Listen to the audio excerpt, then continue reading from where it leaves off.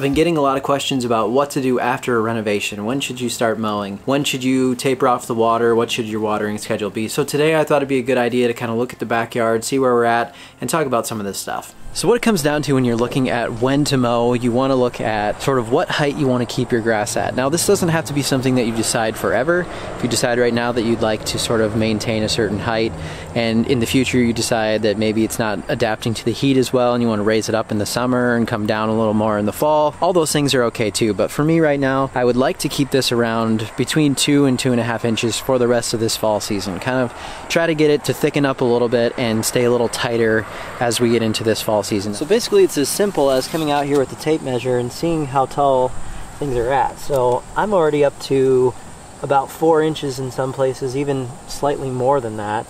And you can definitely tell this grass needs to be mowed now because it's starting to flop over. It doesn't have a great root system underneath it yet to where it can withstand getting too tall without flopping over. So I need to let this ground dry out a little bit more today, but I can definitely tell now simply by looking at this that mainly about an inch higher than what you want to mow is where you want to target your first mow. I'm slightly over that right now. There's no problem with that, that's okay. But that's probably what I'd be looking at for the first mow. You can see my footprints of where I was at and how that is not standing up very well. What are some things to consider with the first mow? Well, you could use a manual reel mower like this. I've definitely done that in the past quite a bit to mow really cleanly and not do much damage on the turf, because you can pick up this machine in the corners and you can sort of move it around without having to make turns. But the only problem is this one does have a roller on it, so when this grass gets so tall, it's so floppy, it just tends to roll everything over afterwards, and that's not really a great look either. So today I actually will probably go straight to a rotary mower, which is what most of you guys probably have as well. So you just have to be careful, let the ground dry out a little bit if you can, and also just try to do your best without doing any major turns or digging around into anything. So another question that I often get is, should you remove your striping kit or should you use the striping kit when you're doing this first mow? Well, for the most part, I would try not to use one if possible, just because, as I just mentioned, the root system hasn't really fully developed here to where you can kind of go over everything and not just sort of smash it down with a striping kit. So if possible, I would say for these first few mows, if you cannot use your striping kit, that would probably be a good idea. It's one of the reasons why I like this lawn striper that I have on this Honda mower so much, is just because it's easy to remove. Some of them are not so easy to remove, so I know that it might be a pain to do that. So I think though, for these first few mows, if you can get good suction to lift the grass, cut it cleanly, and not have anything rolling over it afterwards, it's probably the best case scenario. So that was just a question that I got recently about the lawn striping, and if you want to check out my video from earlier this summer, I made one on lawn striping and how that whole system works, so check that out. So next consideration when doing the first mow is make sure that your blades are as sharp as possible. So this is a time right now that I will probably take off my blades, and I haven't sharpened them in a little bit, so I will make sure today that they are sharp and ready to go for this mow. You just get the cleanest cut that you can possibly get on this new grass. Make sure you're not shredding anything or having a difficult time cutting through it, so sharp blades are a must.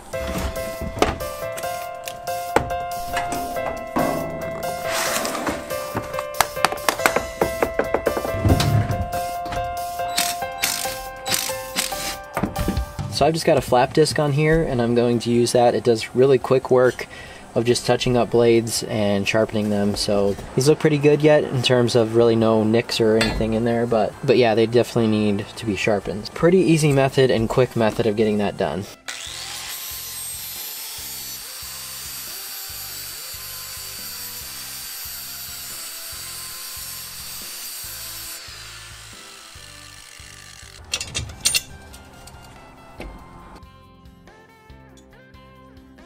Now me personally, I like to bag or side discharge the clippings on the first time here. If the grass does happen to get a little longer, which today it is, and I'm cutting off probably more than a third, which is okay on the first couple mows as you train it, then I just don't want any clumping issues. So if you're mulching, it can get kind of easy for that grass to get clumped up, and I just don't want that to happen. So either side discharge so that it spreads out everything evenly as far as clippings go, or bagging on the first couple times here will be perfectly fine. So I'm going to set this to 2 inches.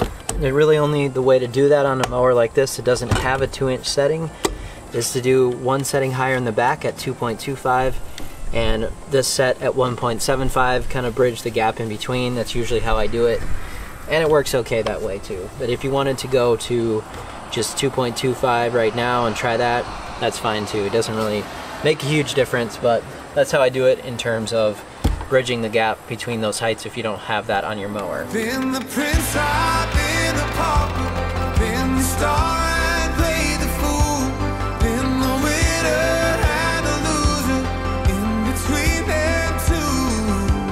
But no matter who I might become or who I've been before, I will always be yours.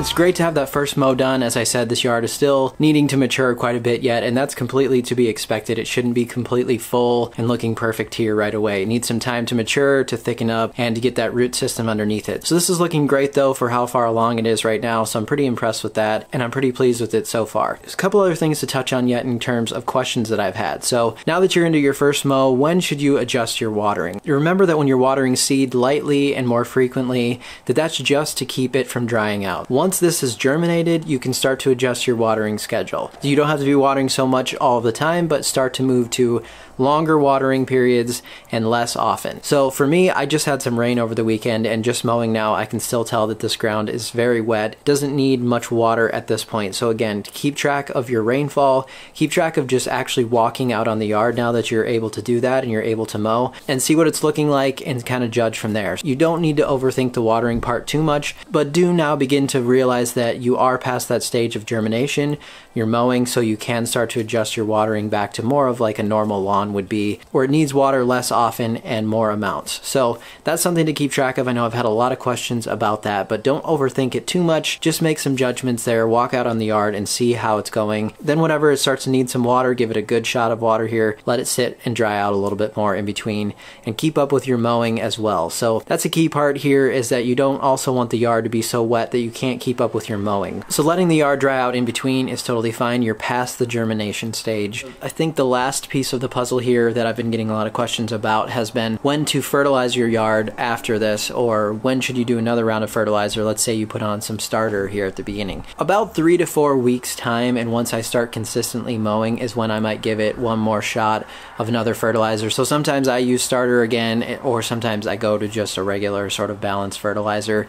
That doesn't matter too much, but obviously if you have a soil test done, then you know what your lawn needs, and go ahead and provide those nutrients at that time. Also, it would be totally fine at this point to do what's called spoon feeding, which is giving the lawn lighter amounts of fertilizer but more often. You could go with a light dose here of something quick release like a urea or ammonium sulfate, or something like I've been using like a 10-10-10 from the store that has urea in it, so it's going to release quickly into the yard. It's not going to be sitting there and waiting to break down. So something like that is totally fine as well in low amounts, so you're not giving it such a surge amount of growth that you can't keep up with. Lower amounts like a 1/4 pound of nitrogen onto the ground more often will help you keep up with your mowing and not give you any out of control growth. So that's something you can focus on.